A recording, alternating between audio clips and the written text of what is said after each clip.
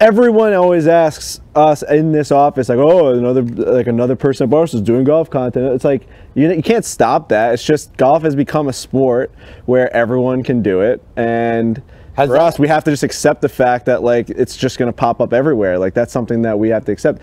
If someone went out and did a hockey series, Spittin' Chicklets would find that to be insane. Yeah, they'd be like, this is nuts. Because like when I do my streams, I do them with Spittin' Chicklets, my hockey streams, and when I do I agree with that. A comedy thing, I'll do it with you guys. With golf, they're just like, let's start our own one and start our own merchandise. And so like it took a lot for us to be like, all right, like other brands would have a tough time accepting this, but we're just gonna we haven't said anything about it. We just kind of do it, and that's why I'm doing the Barstool Golfs now to try and like include everyone in it, in ours.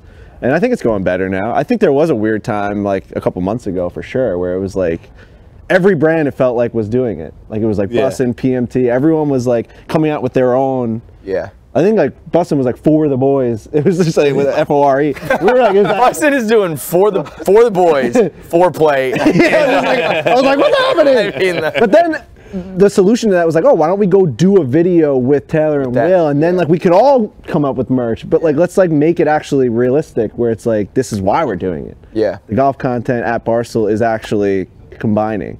So yeah, I think we're definitely in a better spot now.